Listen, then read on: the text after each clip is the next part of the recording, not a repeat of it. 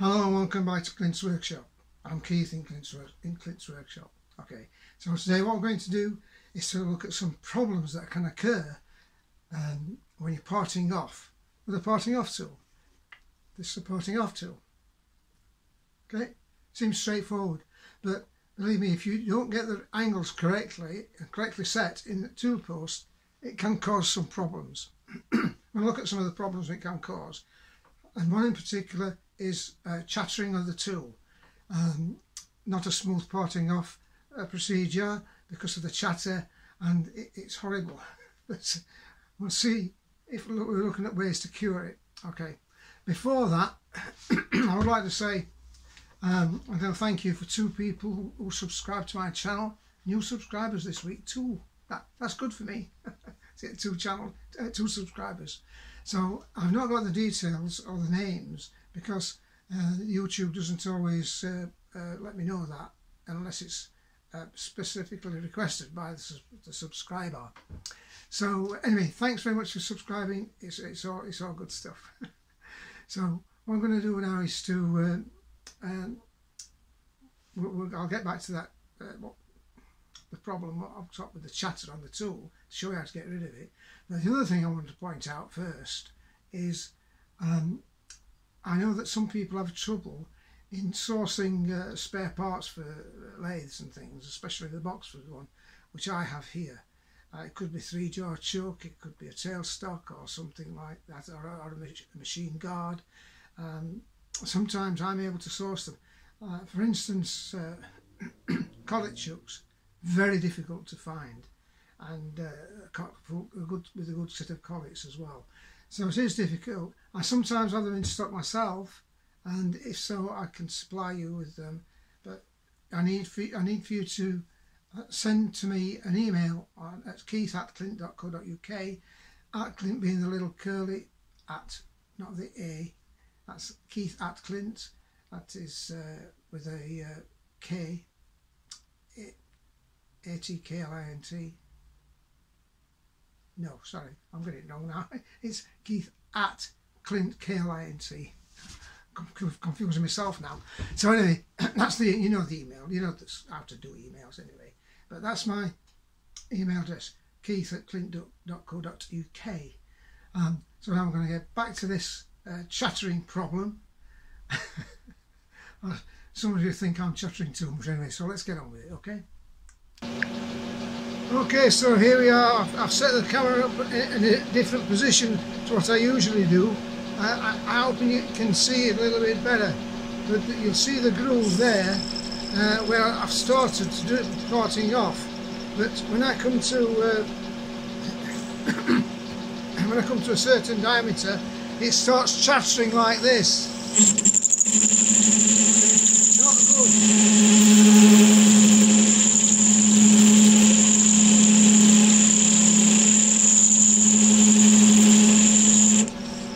So I'm going to try to get the chatter, reduce the chatter, and by making a few adjustments. Okay, so firstly I want to look at the tool and stop the machine, and it was working perfectly. It was cutting nicely till it got to that particular point, and so let me see.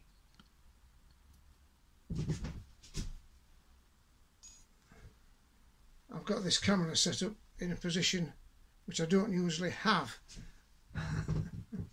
So you might be better seeing it. I'm looking at the tool. I'll take it out of the machine, and oops. One of the problems of chatter is that this locking device down here, which as you see on the spanner there, if that's not locked up tight, it could chatter. But I think in this instance we've got a problem with the angle of the tool, the clearance angle. I'll tell you why. Okay, let's see if I can show you why. Whoops. if you look at, if you can see the tool there going in there, yeah, right.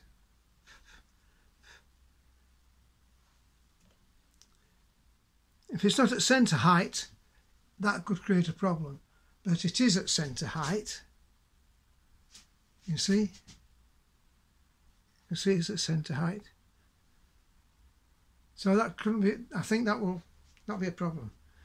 And the clearance, you've got to consider the clearance angle between the top of the tool, the side clearance there, it hasn't got to be touching.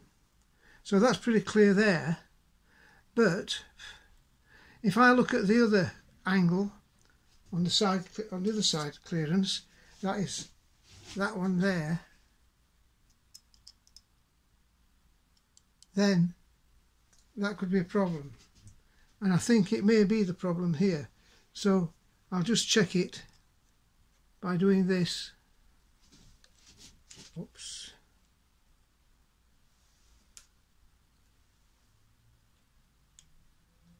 And it's difficult for you to see, I know, but I can see that not enough clearance on that angle there. So that could create a problem. I'll show you better on this particular layout. I've got another tool here. So this is what I need a cameraman, you know. I can't do everything here, but you need to look at that side clearance angle there, and the side clearance at the other side, which is there.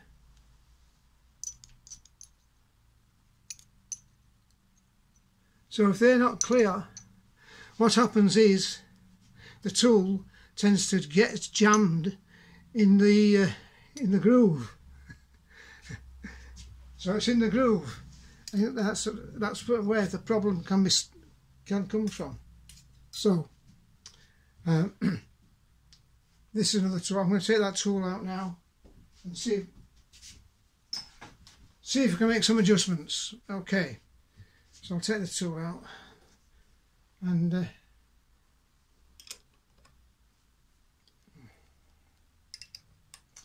see if I can grind it, a little bit more clearance on it.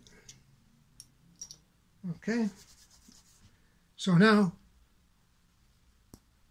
oops,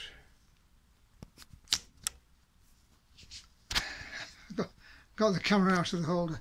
What I'm going to do is to set the camera up and show you what on the grinder how I'm going to make a larger clearance angle on that side clearance.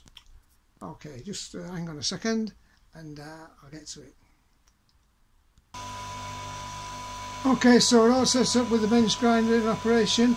You'll notice here we've got some water to cool the cutting tool as I'm grinding it.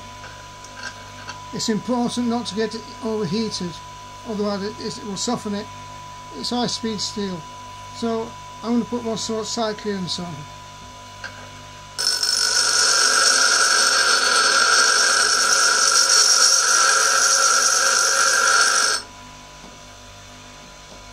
Just a little bit at a time.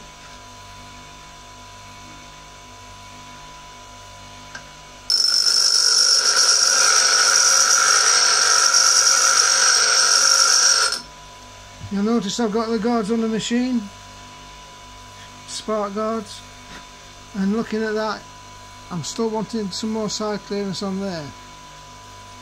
So I can look at it by checking the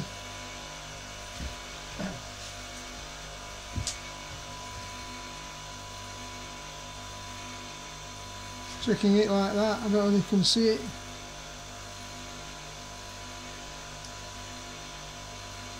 Very difficult to do this, but anyway, it's not quite right yet.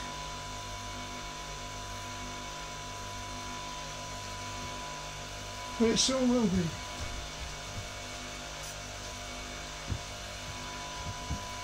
I hope I'm not boring you folks.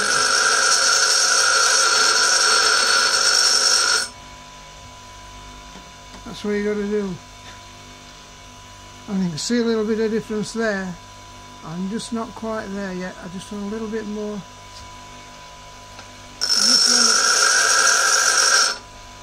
On the coarse section of the wheel.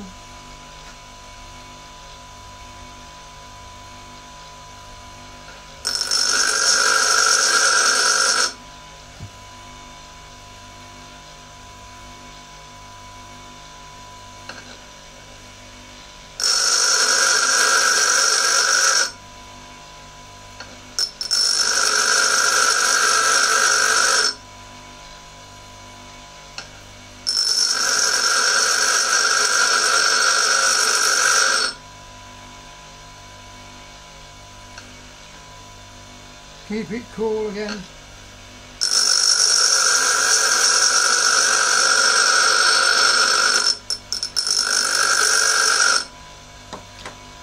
Oops.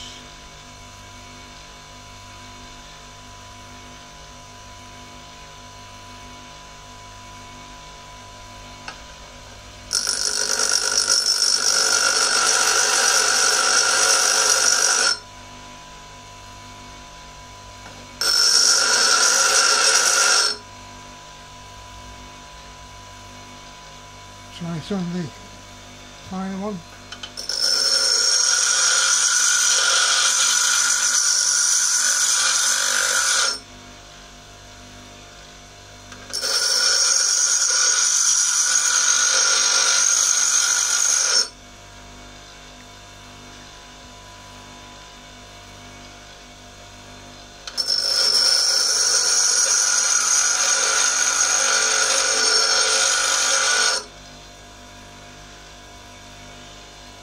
Keep cooling it.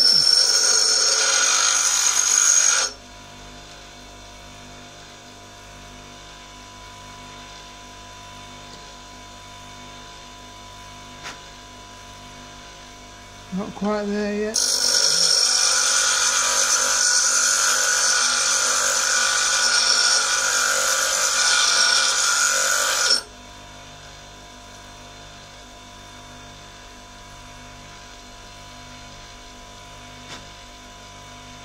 A little bit more.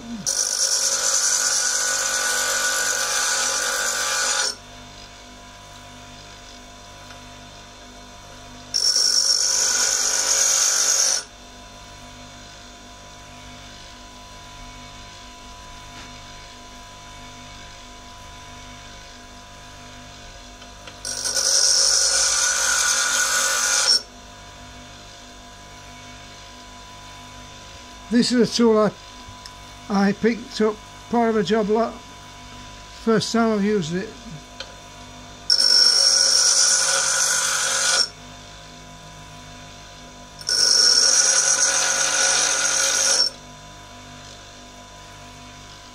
You can see it's beginning to take shape.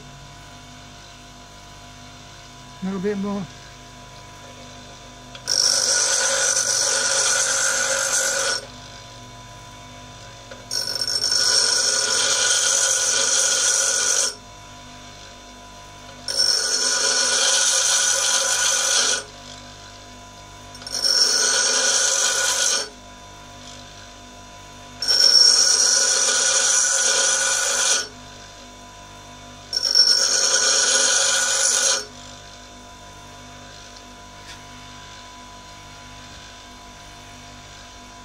Touch more.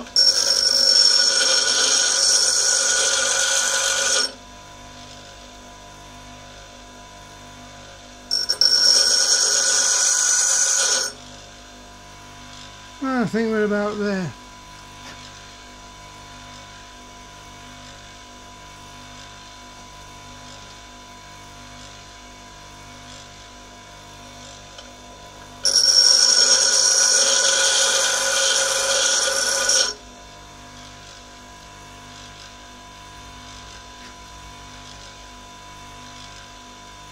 Just give it a little grind at the front clearance.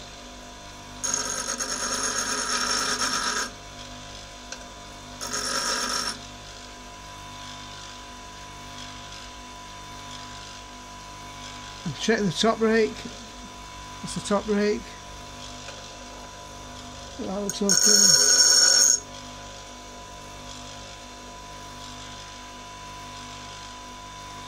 That looks fine.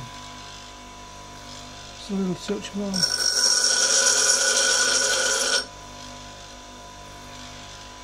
Right.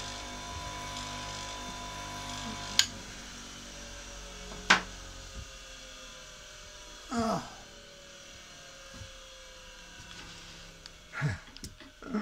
Okay, so I'm going to pause this video a little bit just to get it into the tool holder again. So just hang on a sec.